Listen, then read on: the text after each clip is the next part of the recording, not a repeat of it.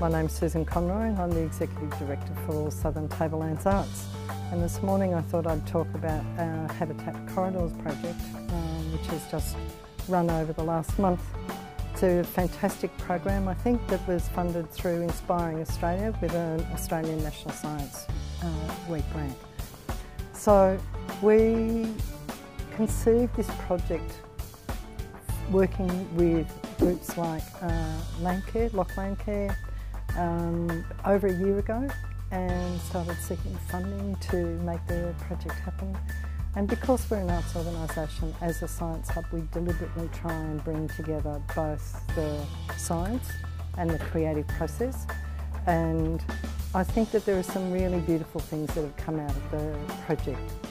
We've continued to strengthen our core relationships with organisations like the Landcare groups, with the Office of Environment and Heritage, with some of the councils that we work with from time to time, so in this instance it was Hilltops, but equally the relationships we form with people in communities. So we've got creatives, we've got people who are passionate about the environment, have all come together over a 3-week period, and then there were other people that got introduced to what we've all been doing at the forum that was held in Harden. And the level of energy and joy and pleasure that was evident as people were in the making process, the passionate attention that they paid to Dr. Damon Oliver talking about his passion to do with habitat and habitat corridors and stepping stones.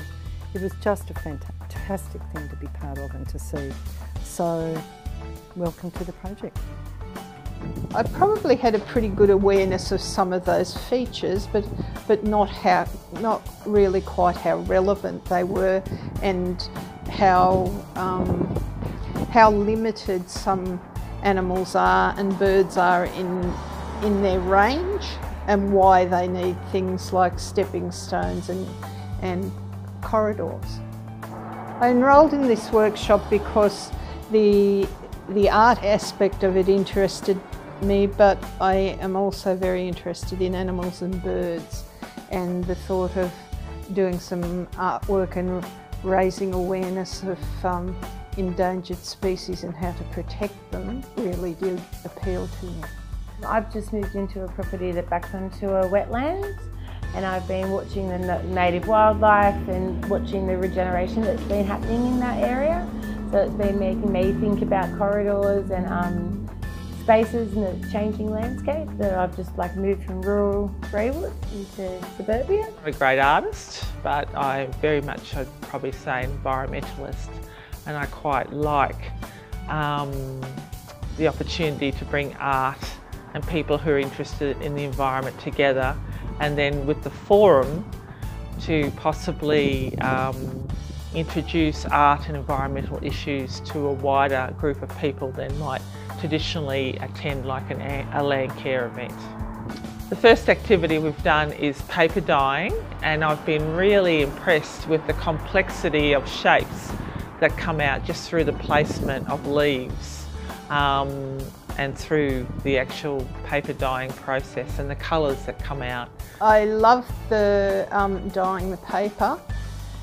And I thought the idea of using the plant material to actually change the colour of the paper, but also to enhance, to capture the elements of the leaves and things was wonderful. And using that dyed paper then to make feathers, I thought was a great way of doing a group work.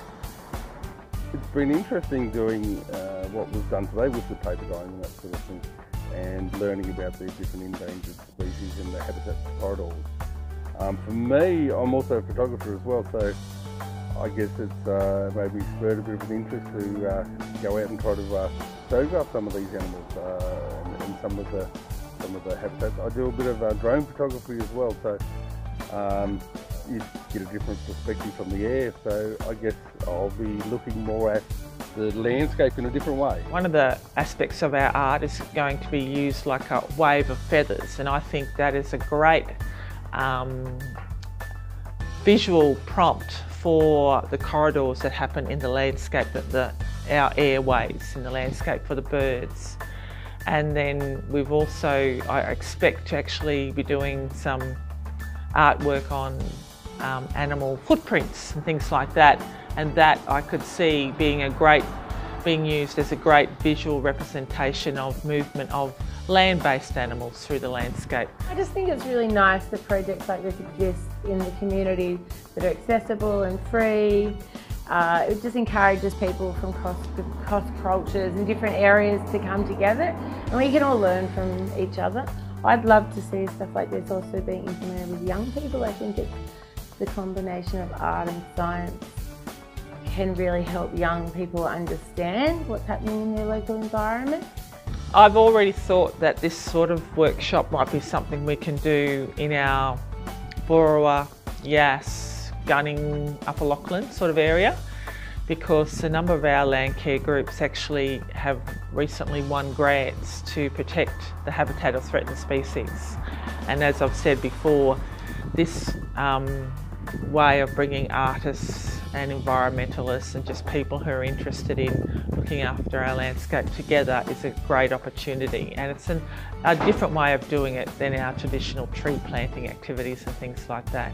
Having a forum at the end of a couple of workshops like this is a very good way of raising community awareness. So the fact that there is to be a small exhibition and a forum involved at the end, that's a great way to finish off a project.